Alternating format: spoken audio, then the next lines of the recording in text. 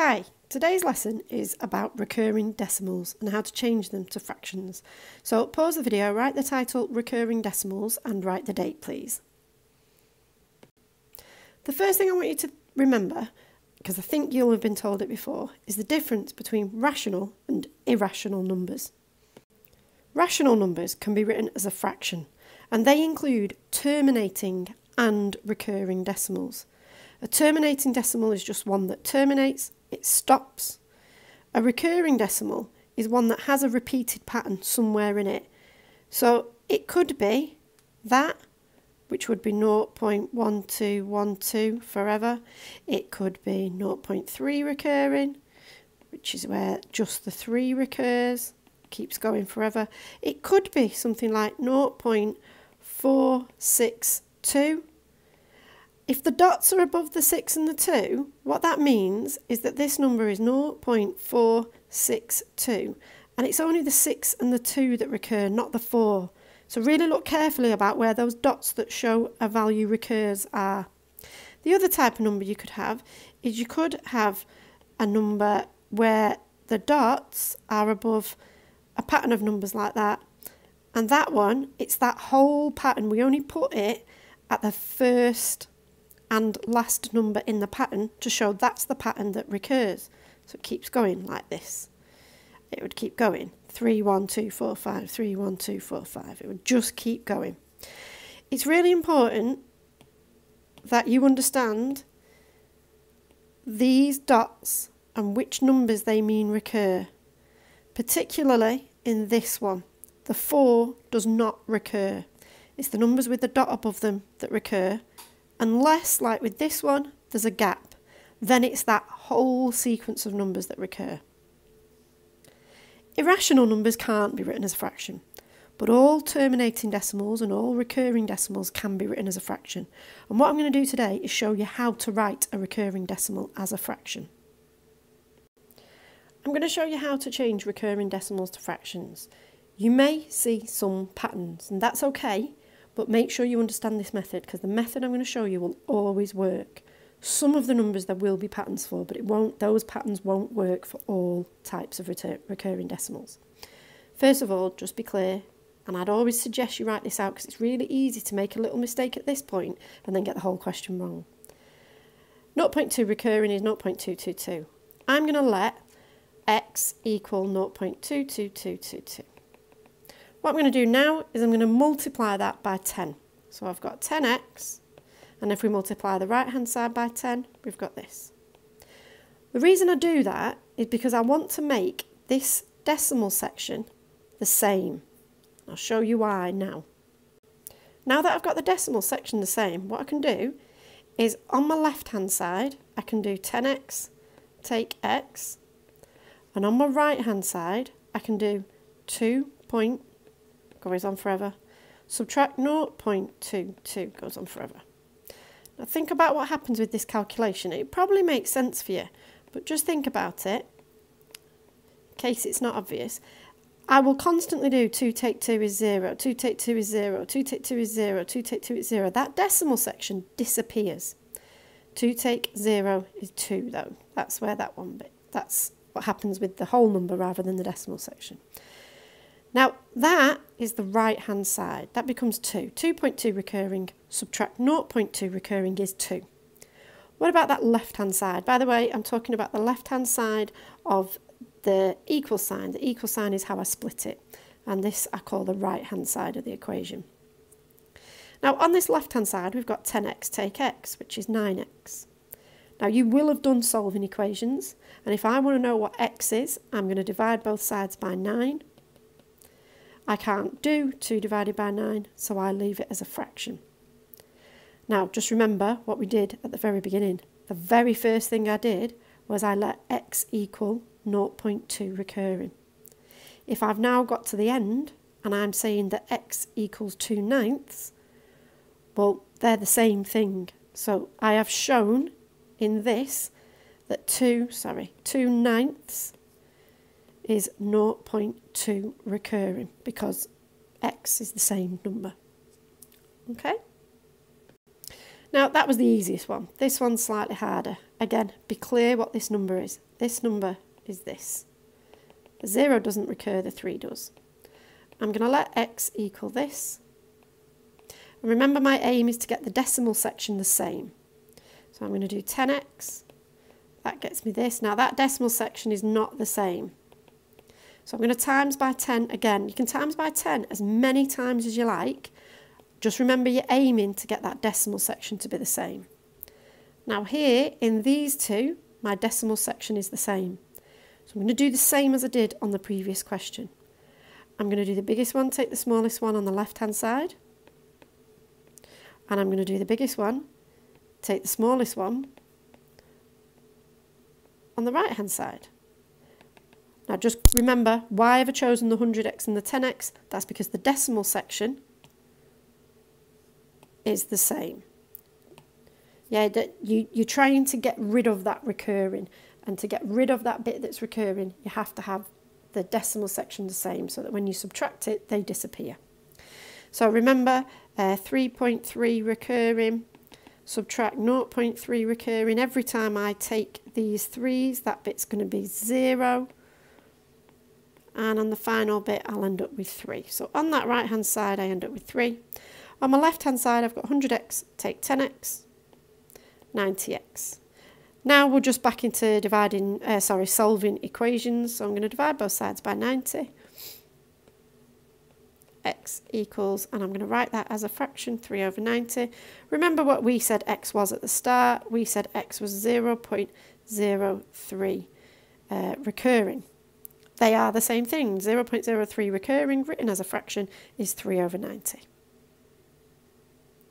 If at any point in this video you need to pause it and you just want to ask Sir a question or double check, please do, just so you understand what's going on, because what happens with these is they get gradually more difficult.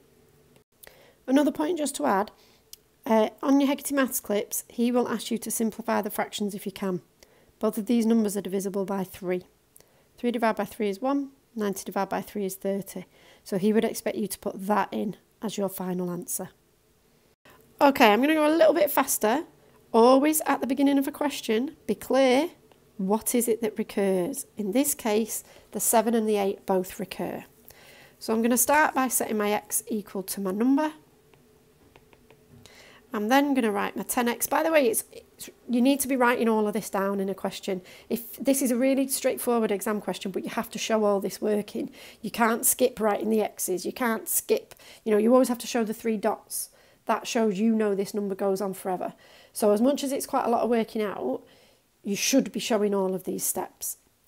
You will find it's quite easy to make mistakes if you're not careful as well. So, now be careful. Is that decimal section the same? No, it's not. Notice, to help myself work that out, I write them and line them up. I line the unit up, I line the decimal up, I line the first decimal place up. Because I've got to always be looking for that decimal section. No, I've not lined it up here, so be really careful. But that decimal section, the same. Now you should be able to see that decimal section is now the same as that decimal section. So this time I'm going to use this one and this one, because that's how I'm going to get rid of that decimal section, get a whole number, and then be able to divide to get a fraction. So on my left hand side, I've got 100x take x. On my right hand side, I've got 78.7878 subtract 0.7878. Now on the others, remember I wrote that at the side. If you still need to do that, write it. But I know by looking at those numbers on the right hand side, I know that this section subtract this section, they're just going to be 0. So I know that the right hand side is going to become 78. On the left hand side, I've got 99x. I want to solve this equation, so I'm going to divide both sides by 99. So I get x is equal to 78 over 99. Remember what we set x as in the beginning? That was my 0.78 recurring. So they are the same number. I have changed the recurring decimal to the fraction 78 over 99. All the examples I've done so far, they're from Hegarty Maths clip 53. So what I think you should do now is all stop, Go and check you understand. Look at complete the Hegarty Maths 53 quiz. Show all your working like I have and just make sure you've got it in the basics before I move on to the harder one. If you finish before everybody else, maybe just go and do a memory and then everybody can move on to the harder ones together. The other thing is, like I said in the question before, Hegarty wants you to write this in its simplest form. Now, I know these numbers are divisible by 3. 7 add 8 is 15. 9 add 9 is 18. So when I've added the digits, they add up to a multiple of 3. Therefore, each number is a multiple of 3. So 78 divided by 3, I'm going to have to do it like this. That one's 26. And 99 divided by 3, I can do that in my head, that's 33. So Hegarty would want you to put that answer in. Make sure, if it says your answer's wrong, double check your work, just double check whether it's that you haven't simplified the fraction rather than done anything wrong. Okay, so there's 2 more types I need to show you. First one I'm going to go through quite quickly. I talked about this at the beginning. If the dot has a gap in the middle, if the dot that shows recurring has a gap in the middle, that means that whole pattern of numbers recurs. Okay, so that keeps going in that pattern. Exactly the same. Let x equal that 10x. Try and remember, what are we looking for? We're looking for that decimal section. 781, 781. We're looking for that decimal section to be the same. 78.17. Still not the same. Keep going. Now, in exam questions, you very rarely have to go past 1,000, but that's not to say you won't have to. You might have to. Okay, I've got it. Look. And this is what you've got to be thinking about. When is that decimal section the same? Okay, it's the same. Remember, it does keep going. I'm not going to just keep writing them all the time. That's what the dots show, that they keep going. Okay, so now I'm going to look. On my left-hand side, I'm going to do the 1000x, take off, and it's those two, so I'm going to take off the x. And on my right-hand side, I'm going to do the 781.781, subtract the 0.781. So the left-hand side is going to become 999x. The right-hand side, remember, these bits are going to become 0 because I'm just going to subtract them. That's why I have to set the decimal to so that the decimal sections are the same. That's going to become 781. Now I want to solve this equation, so I'm going to divide both sides by 999 because I want what x equals, and I get 781 over 999. One of the things that's going to happen in the Hegarty Maths clip you do for these ones is it's going to ask you to simplify these fractions. You do need, this one doesn't simplify, I don't think, but you do need to be really careful that you simplify carefully. If it tells you the answer is wrong, you may not be wrong, you may have just not simplified it. So be really careful that you're simplifying those fractions at the end of your question. Okay, next I'm going to do a different type of example. You've got to be really careful with the numbers on this one. Remember, it's not the 3 that recurs, it's the 2 and the 7. I'm going to let x equal my number. Remember what we're looking for? We're looking for the decimal section to be the same. The dots just show that you know that number continues forever. Okay, so I've still not got any where the decimal section is the same.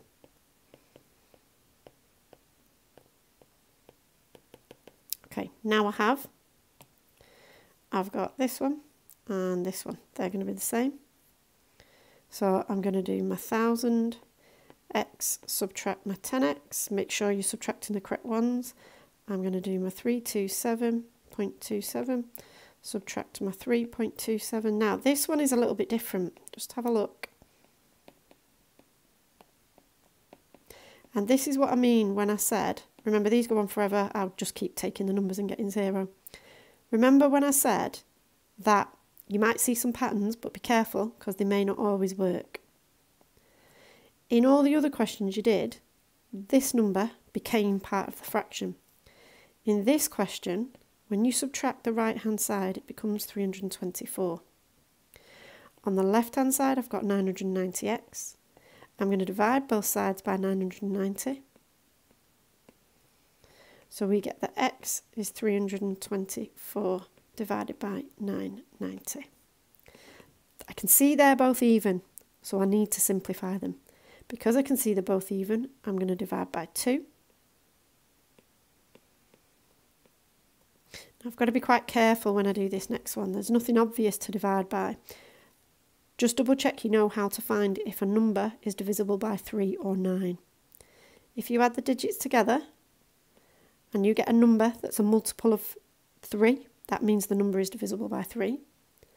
And if you add the digits together and get a multiple of 9, that also means the number is divisible by 9. So it only works for multiples of 3 and multiples of 9. These digits add up to multiples of 9, which means these numbers are divisible by 9, and those numbers are multiples of 9.